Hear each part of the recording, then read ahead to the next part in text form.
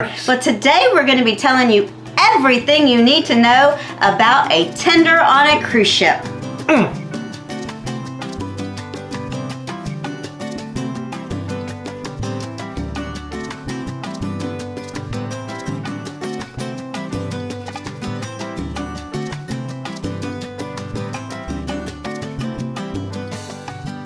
Well, before we get started with the video, we ask that you give us a thumbs up and subscribe to the channel. We would really love to have you as part of the Sea Lake Journey crew. So we're going to be talking about tendering. What exactly is tendering and everything that you need to know?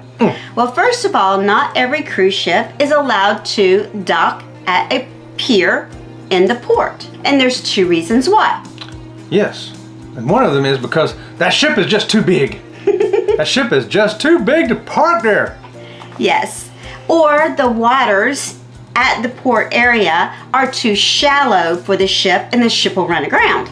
Oh, I thought of another reason. What's another reason? Sometimes the dock has been damaged. Oh yes, like in Juneau, Alaska. Yeah, so they don't have enough room for all the ships, so somebody's gonna have to park out yonder in the ocean. Well, nowadays, many cruise lines are building what they're calling mega ships. And these ships are massive. They're wider and longer than cruise ships in the past, and some ports cannot accommodate the extreme size of those mega ships. Right, yep, so what they gotta do is they gotta park out and have these little boats called tenders. So the ship will have to anchor offshore. Yes. And smaller boats, called tenders, will take the passengers from the cruise ship to the land. And sometimes they use boats from where they're at. There's little local companies that will bring their boats out. Sometimes they're single decker, sometimes they're double decker. And sometimes they're little ferries that they use for regular transportation around the island. And other times they use the lifeboats, believe it or not. Yes, so sometimes the cruise ship actually takes the lifeboats that they have and they drop them down into the water and they use the lifeboats. We've actually been privileged enough to do a lifeboat as a tender before. Yeah, when they were putting us on the lifeboat, I thought, uh-oh, is this a good sign? Is there something they're not telling us today? It turned out it was okay. So this whole process is called tendering, but Carnival prefers to call it water shuttling. So whether it's called tendering or water shuttling, what it means is that a smaller boat has taken you from your giant cruise ship to the mainland. These rides are always free. I was going to ask you, how much does this cost? The cruise line will never charge you to ride a tender. Well, that ends my game. I was going to stand up there next time and go, ticket please. That'd be $5. Ticket please. Now, the tendering process can be quite complicated. So many cruise lines prefer to have people board the tenders based on priorities or the number system. Yeah, because when you got 3,000 people trying to get off a ship, and let's say you got 8 water taxis or water shuttles that hold maybe 250 each, they try to group you into groups of 250, either by giving you tickets that are numbered, or sometimes they label them like grouper or octopus or squid, going, now calling the squid, now calling the squid. So if you got a squid ticket, you go up there and you're one of the 250 people that get on that next shuttle. Now, typically they do have people that have scheduled shore excursions use the tenders first, and then those people that don't have a shore excursion for the day, that are just basically going to get off the ship and explore on their own, you will be on a later group that is boarding on the tenders. Also, if you're a platinum or diamond or elite or in a suite, you'll also get priority boarding then.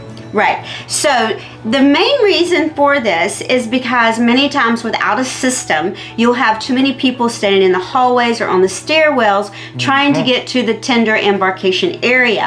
And this can cause a safety issue. Yes, that's true. You know, the stairway's all clogged up.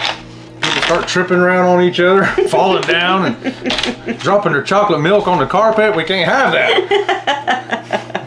Another thing that strongly affects the tendering system is weather conditions. Oh, big time. Let me tell you what, we've been on some tenders. It was a ride. It was like, oh, they're going to charge us for this because this is like an excursion right here.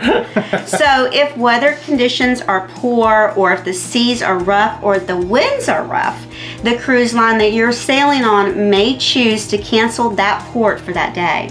Yep, the ports that are most likely to get canceled are the ports that require tenders due to inclement weather. A tender is a great way of transporting the passengers from the ship to the shore, but it also has some downfalls to it. Yeah, it sure does.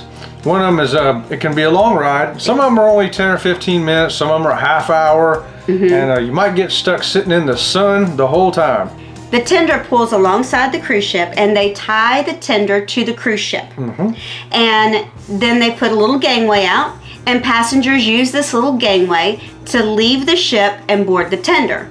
Well, that tender can be bobbing up and down in the water, because even though it's somewhat stable, it's still a smaller boat in open water, where the cruise ship itself is not moving around, but that smaller ship is. And not just up and down. Sometimes that thing's also going to be moving forward and back and forward and back and up and down like this. And sometimes it's trying to pull away. It's tied, but it's still going to be moving. So it's going to be doing all this. It can be.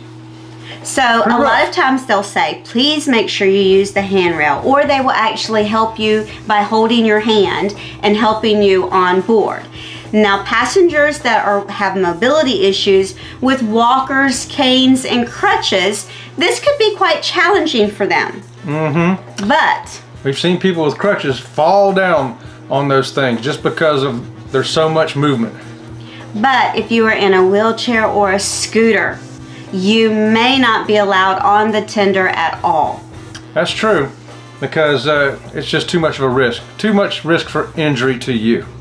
And so what you need to do is, if you know you're going to a port that is having a tender, you need to go to guest services and explain to them your mobility issue and go by the guidance of what the cruise is suggesting for you. If they're suggesting that you do not get off the ship that day and you've purchased a shore excursion, then you'll need to see if that shore excursion can be reimbursed to you. Yep, but if you're lucky, the weather's going to be great and you're going to be able to get up there and go. But just be prepared, especially if you're in a scooter or wheelchair, that it may not be a safe thing for you that day. Now right here. Well, we've hoped you've enjoyed our video on the tenders and everything you need to know about tendering. I'll tell you what though, on a good day, the tender can be just fun too, sitting back there on the boat, feeling that fresh air blow across you at 40 miles an hour as you head to your great shore excursion. And don't forget, this is the time where you can take a picture of your cruise ship out in the ocean. Yeah, it's like the best time to take a picture of your cruise ship. It's great. Yes.